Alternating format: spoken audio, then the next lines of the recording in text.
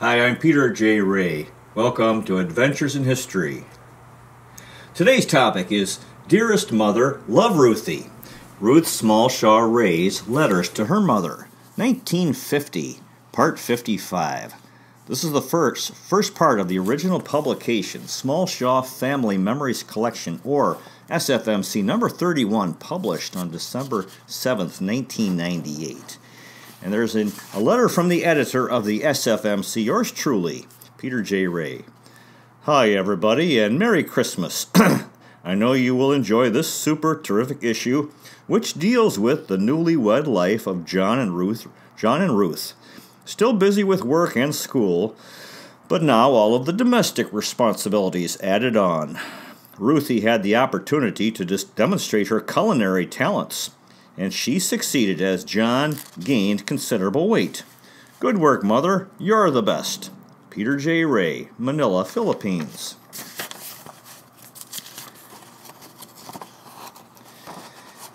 Write up for Regina newspaper, the Leader Post. St. Peter's Church scene of double ring ceremony. Tall baskets of gladioli adorn St. Peter's Anglican Church, August 19th, 1950, when Canon A.E.K. Crowther officiated at the double ring ceremony which united in marriage Florence Ruth, daughter of Mr. and Mrs. George W. Smallshaw, Regina, and John Stuart Ray, son of Mr. and Mrs. Doran Ray of Sandusky, Ohio. Given in marriage by her father, the bride entered the church in a gown of white eyelet organdy over nylon fashioned with an illusion yoke, lily point sleeves, and a train. Her fingertip veil of illusion misted from a lace cap. She carried a cascade bouquet of Johanna Hill roses and wore a rhinestone necklace and earrings, gift of the groom. The matron of honor, Mrs. J. N. Scott, wore a gown of white embroidered organdy over yellow nylon with a hopped skirt. She wore a halo of yellow nylon and matching mittens, and carried a colonial bouquet of gladioli. The bridesmaids, Miss Carol Ray, Sandusky, Ohio, and Miss Connie George, Saskatoon, wore identical gowns of white embroidered organdy over green nylon with hooped skirts, pale green nylon halos, and matching mittens. They carried colonial bouquets of yellow gladioli. The groom was attended by his brother, Mr. Richard Ray of Sandusky, Ohio. Ushers were Bud Smallshaw and Don Davis. A reception was held at the home of the bride's parents. Receiving with the bridal party were the parents of the bride and groom. Mrs. Smallshaw chose a dress of midnight blue with white accessories and a gardenia corsage. Mrs. Ray chose a beige dress with brown accessories and a corsage of red roses. The bride's table, centered with a three-tiered wedding cake and topped with tiny rosebuds, was adorned with silver candelabra with lighted white tapers. Mrs. F. Jelly and Mrs. L. E. Sillers poured.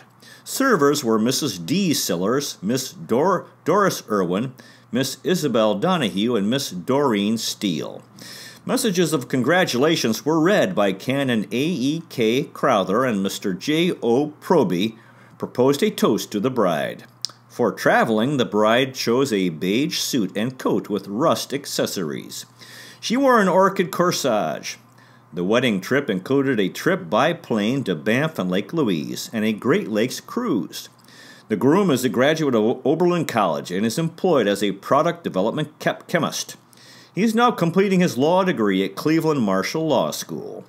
The bride is completing her degree at Western Reserve University and is teaching in Cleveland. The couple will make their home in Cleveland.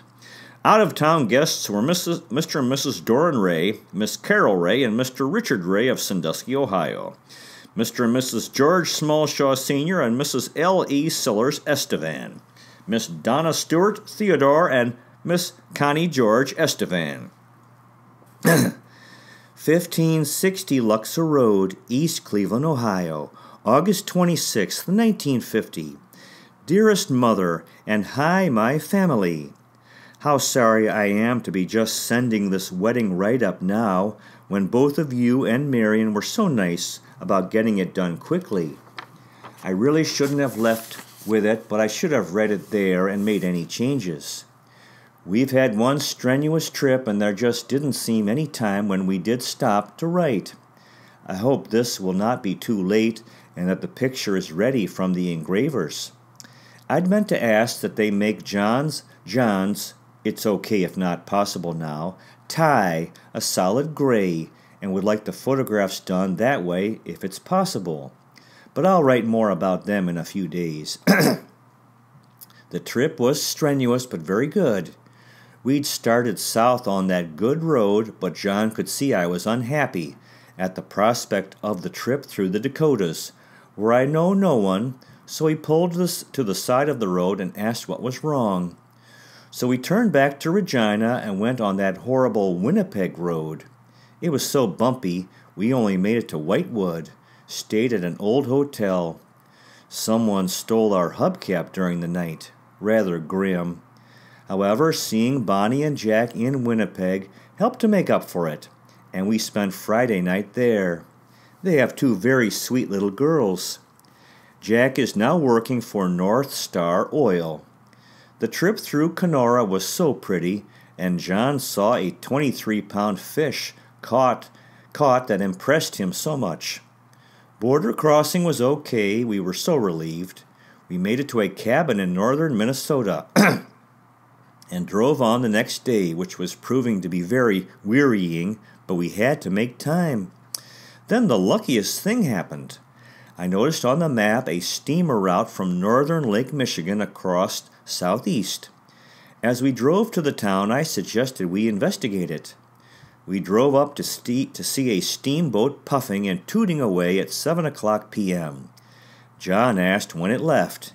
In 15 minutes, and only one boat a day. We had supper on the boat and had a stateroom and arrived across the lake at 8 o'clock a.m. the next morning. We got our boat trip after all. It was only a half-hour's drive to John's aunt's cabin at Glen Lake, and we arrived in time for breakfast. What luck! They had planned to leave early that morning, but then decided to stay over another day, and were so thrilled to have us. Going that way, we managed to stop in at John's mother's about 9 in the evening, and she is still all happy about the wedding and exclaimed over what good plans you had made. Connie, too, kept exclaiming about how well you'd planned it. They thought the pictures so good and want us to take them to Marion next Sunday when we go down for John's grandmother's 60th wedding anniversary. Carol came gleefully in, and her mother says she's been full of wedding ideas herself. They all seem to have enjoyed the trip, and John's mom said, meeting so many nice people. They took colored pictures of the church. It was 2:30 a.m. or later when John carried me over the threshold last night, so he was one tired boy after all that driving. For work today, but it was nice to come to a nice place, although we'll fill it up quickly. I'll write more extensively. There's so much to be done. I love you so much, and John will write too. He also wants to write to Bud. About this write-up of the wedding. I've been stumped for the first sentence, so used part of Marion's, and you can change it to something you like better. I won't mind at all. Will you type it? I do hope you aren't cross that I'm so late sending it. I found it impossible to write driving. Thank you all again so much for making our wedding as perfect as possible. Love, Ruth and John.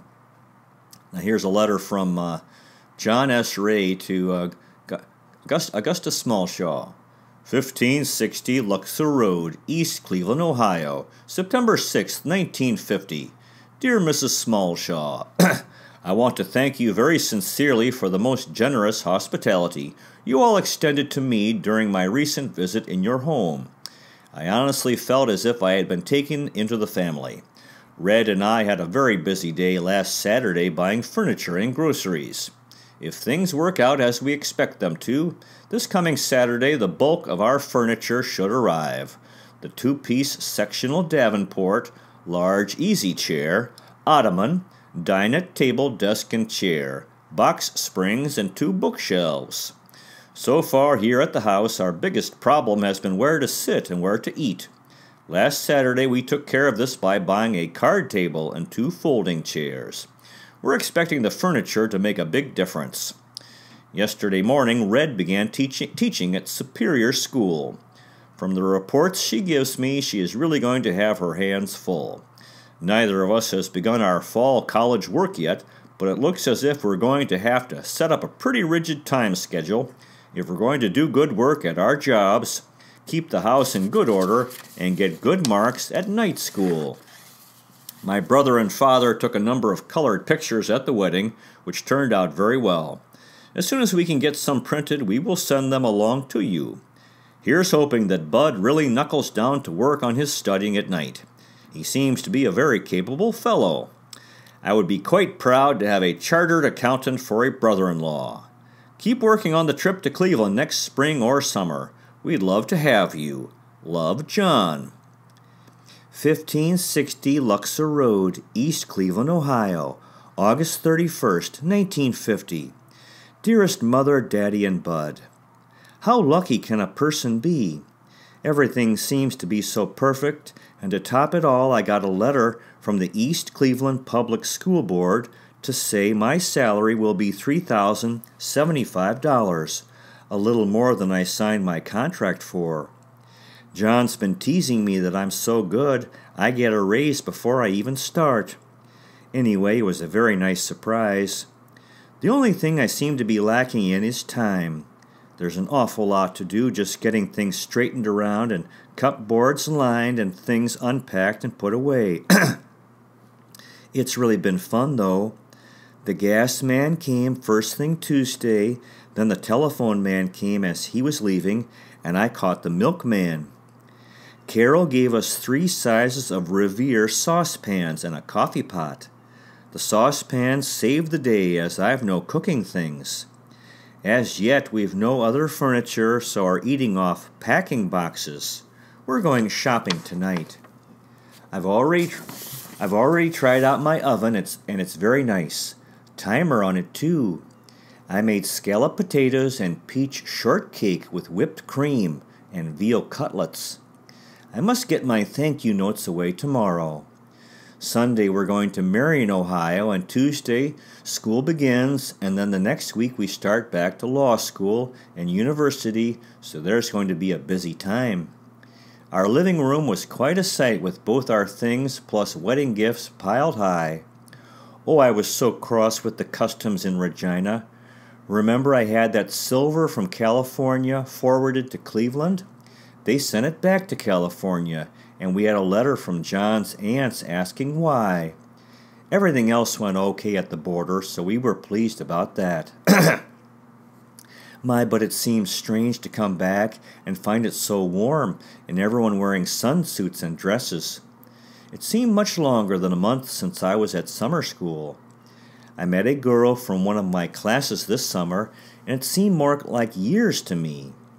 I'm sure I would have enjoyed the summer more had I known everything would have worked out so well. We've been over to the co-op a couple of times to pick up some of the things we'd left, and there, too, it seems so long ago. It was nice seeing the kids, but as I said, it seems long ago already. Oh, Mother, did my check come from the Board of Education, and did you forward it here? We've lost some mail. The landlord said he put it in the box, that someone had brought it over, but it was not there when we arrived. The postman knew nothing about it. The only thing we care about is my check, but we'll sit tight till we hear from you.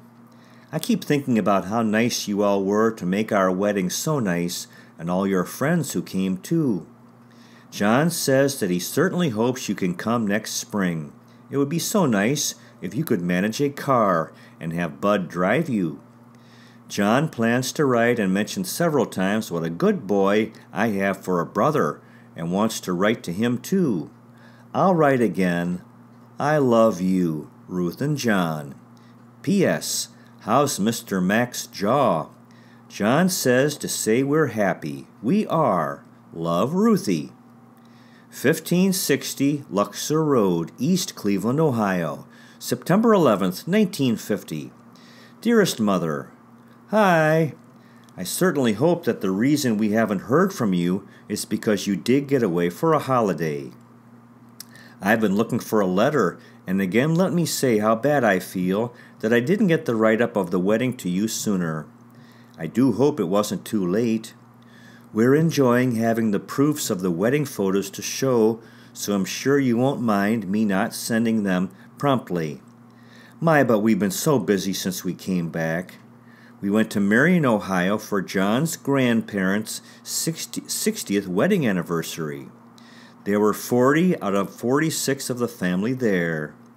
It was a nice day, so they had it on the lawn at the back and was very nice.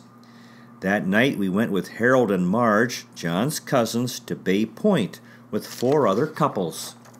They had a big tent and truck by the lake. We slept in the truck, so cold. They had sleeping bags, but one day was enough for me. I got hit in the face with the ball playing volleyball. It was okay, but stung my scars. Beginning school just about knocked me out. I thought I had plenty to do at home, but with school too. Well, I have 10 lively, with a capital L, kitties. And the first few days we had no time off at lunch, but ate and played with them too. I was so tired when I came home, and then had to cook supper. After supper I'd feel like nothing, but John wants me to finish my thank you notes. Well, things are much better now. My kitties are quieting down and we're getting organized. We do have at least half an hour off at lunchtime, and with the $150 raise, I figure it's a pretty good job offer after all. Then our desk has arrived and kitchen table, but still no other furniture. John did the washing at the laundromat. He's a wonderful person, so helpful, washes the dishes, but he does expect me to keep up too. Saturday, Ann and Wayne Duff invited us to dinner in Akron, and it was so good to see the kids. Joan and Lenny and Vince and Mary were there. It was just wonderful to find we had the same problems. Vince, too, kept getting after Mary to write thank you notes when she preferred to read a book. And John can't understand how I can have energy to read but not write. Then, too, Ann had brought dry cottage cheese, which I've discovered is almost impossible to moisten, so it was fun. We went to church and ate dinner out. Nice boy. I'd encouraged John to play golf so I could get some schoolwork done, and as he was leaving, Lenny called and suggested Mary and I go over while the fellows played golf. So we did, and all had dinner and went to a movie when they came back.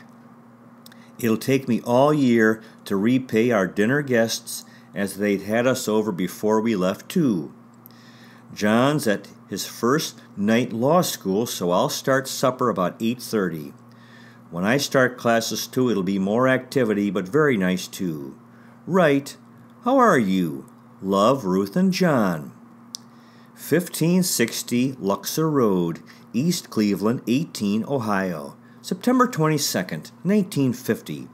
Dearest Mother, I've been carrying this stamped envelope around all week, trying to sandwich in a few minutes to write. The only saving grace about all I've been doing is that they are things that will not have to be done again, at least not all. I certainly was glad to get your letter and also your card. Thanks, dear. I got it on my birthday, and rather glad too. When I went to set breakfast, John had a package and card on the table. He gave me a box of Whitman's sampler and a black silk lace nightie. We both had classes until 9:15, but had supper out at 10 o'clock p.m. It is going to be a busy winter, but interesting. This class of mine are so lively. I've never dreaded every day like I have recently, and have had to put so much energy into keeping them in hand. I've had a lot of schoolwork to prepare and trying to finish up my last thank you notes. Thanks, dear. I had just posted Mrs. Steele's and Doreen's notes when I got your letter. Mrs. McPhee, too, and I said I was sorry they hadn't been there. It's been very nice hearing the favorable comments about the wedding. Hold the bedspread till I think. I'll enclose the snaps of the house, but we haven't the reprints of the wedding yet. Our colored honeymoon pictures, too, are very good. We have our gold two-piece sectional and lovely desk and bookshelves, but our kitchen chair nor John's big chair haven't yet arrived. John's family are coming in tomorrow and taking us to a ball game, dinner, and play in the evening. Coming to see the house, too, so I've had to get all my school stuff put away and shined up. Just defrosted the fridge again, but haven't finished the ironing. It's so boring. John is a wonderful help. I haven't yet cleaned the rug, and he always washes the dishes and sweeps the walk. Last Sunday night, Vince and Mary and Lenny and Joan dropped in unexpectedly, out of curiosity, to see our new furniture, and Miss Bender and Norma Jean, the teacher who drives me home every day. I've been lucky as I ride with John there and get a ride home. Both came in to see our place and seem to like it. We do. You should have called Marshall. I'm glad you got to Saskatoon, but sorry no further. And what a thrill, a ball game. I was so sick of hearing ball games and baseball scores I couldn't stand it. So took a walk around the block, and what? Every house I passed had the radio blaring away, or else you could see the television. All Cleveland Indians baseball games. Oh well, the pressure's off now. I'm glad Bud's better. My courses, too, seem like they'll be a lot of work. American government, good though, and another social studies course. Then after this, only American history, too, and then graduation. We both hope you come down for both our graduations. What is Mrs. Goddard's address? I don't have it. I've been so played out I went to bed last Saturday at 9. We've been going to church Sunday mornings, but I don't plan to teach Sunday school. We got all the shelves and drawers lined and everything put away and cleaned my Revere pots and pans. You don't know how happy I was to find the birthday card in the mailbox. I was disappointed no picture in the newspaper, too, but it was my fault, my procrastination. I'm so sorry Grandma and Grandpa and Mr. Proby weren't mentioned. Good Daddy added their names. I love you and write, love Ruthie. To be continued. Well, that concludes today's presentation. Good luck to you with your efforts in family history, if this interests you, finding, preserving, and sharing old letters, diaries, and photographs, and interviewing elderly relatives while they're alive. You might consider checking out our website, Adventures in History with Peter J. Ray at peterjray.com. We have made 561 history videos in 7 areas: world history, American history, book reviews, poetic tours, Cleveland baseball, family history, and autobiography. You also might consider checking out our podcast, Adventures in History, which is available on Spotify, Breaker, Google Podcasts, and Radio Public. Thank you so much for watching. I really appreciate it. God bless you. Take care. And I'll see you next time.